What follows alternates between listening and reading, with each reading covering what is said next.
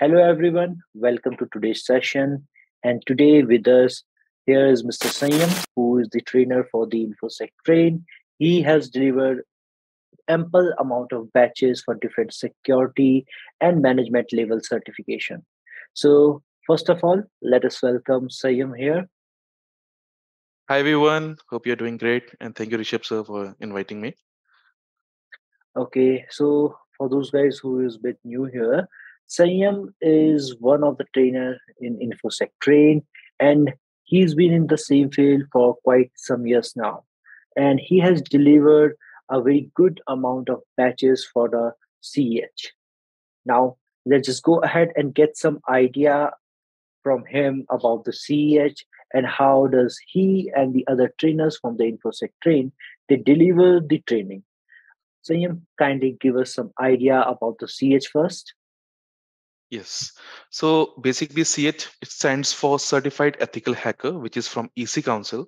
It is one of the best offensive courses for all those who are trying to switch to information security as well as interested in you can say red team or penetration testing. So here you learn about how to find vulnerabilities and exploit them to take advantage of it.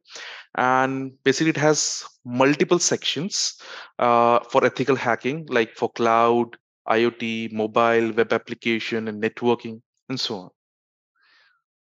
Okay, so you know it sounds really interesting that someone will be going on the offensive security, learning about the bit basics of the hacking. And so you have been into this field for quite some years now, and I personally believe that training was mostly done in person. But since the pandemic, this pandemic hit the world, this COVID, it has changed the dynamic about most of the things all around the globe. And training is something that is, we will say, is impacted by this as well. So you know when we talk about the online training, so this is the never ending challenge. So how did you guys cope up with it and prepared your infrastructure for the online training? I agree with you. Like training was mostly based on site or in person, and it was more simplified. So we were able to directly interact with participants, and help them on spot. Like whatever the queries were there, we try to resolve it right over there.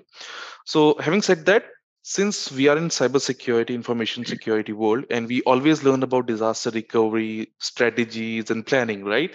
So we got a problem and we try to solve it, isn't it? So making everything online wasn't an easy task in the starting, to be very honest. But we have a great team, and together we were able to manage it more efficiently. Let me tell you that post COVID, everything is going good and positive for us. Making everything online, like for that to provide an infra, what we did, we have our cloud through which we provide labs and machines to the participants. We do help them to create such environments in their own local machines or in their systems, so that it can be with them for the longer period of time, and whenever they want to practice, they can do it, right? And we provide them a meeting link basically, so that where we can take that particular session, so entire session is delivered over that meeting link. And we share our screens, and we help them to with their queries right away. So we assist them in learning and solving the machines if they are stuck somewhere in between, right? And if they have any problem, so we ask them to share their screen, and we try to resolve the queries, and we try to assist them in a more better way, right? So yes, obviously some challenges are there, but we have a couple of tactics in the pocket, you can say, in order to tackle it. Okay, great. So, as you mentioned, that there are challenges like you might not know whether participant is there or not, right? Whether they are listening to you or doing some other work, because generally people are less attentive in online as compared to the in-person training. Because if I will let you know that when we used to look into the eyes of the candidate, we can directly be in touch with them. We know who is listening, who is not. Like I remember multiple sessions, people sitting bit behind or somewhere in between, working with the phones. So you get that they know who is paying attention to you, who's not, and you can simply just play around with a trick question or something and get to know whether they are attentive.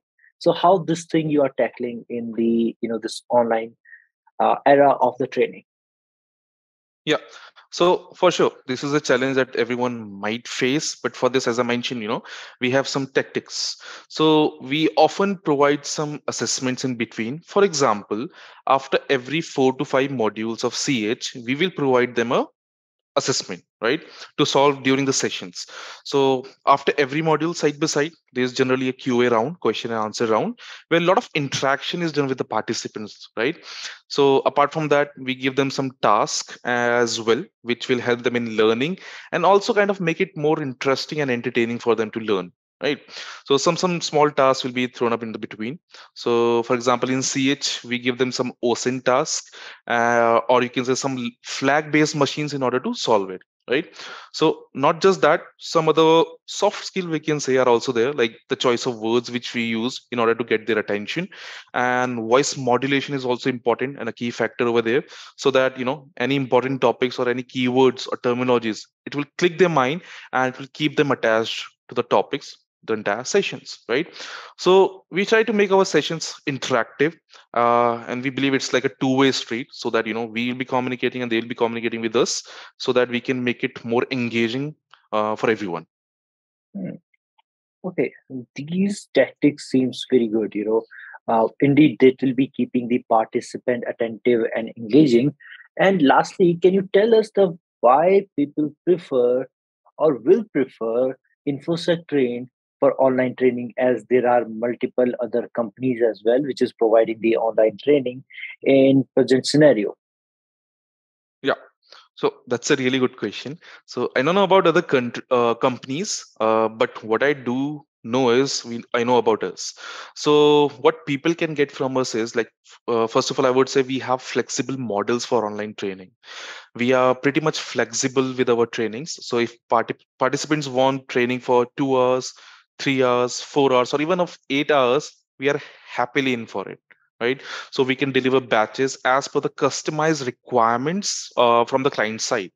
Not only that, secondly, I would say that we have our dedicated SMEs for the subject. Those are skilled enough for the batches they deliver.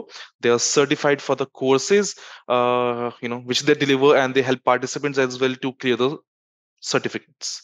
Uh, Thirdly, I would say, like, as I mentioned before, we do provide cloud infra for the participants, and there's a common issue, which everyone faces, which is called a latency. So for that, we have our own services from multiple regions. So for example, we have in India, for Indian participants, we do have in USA as well. So basically this will help them to cut down the latency problem. And not only just that, I would say, like, we do go beyond the training as well. We do have our LinkedIn profile and our YouTube channels, where we keep on posting things, or posting some Q&As, articles and capsules, as in like those short clips, so that everyone would be able to learn from it, right? So it also helps to learn prerequisites before they can opt any certificate. And we keep on doing webinars and boot camps and master classes for participants to keep them updated regarding this field and give them boost of knowledge. Lastly, I would also like to say that we just not focus only on uh, certification, or go with exam perspective only. We also actually helps participants to land a job in cybersecurity. So we have ran multiple programs, that too you can say free of cost, and we often do that in order to help others to enter into this great domain. So post COVID, we have launched for example, job competency program, we call it JCP, right? Which was for everyone. It was open for everyone, whether that person belongs to cybersecurity or not, right? It was open for everyone.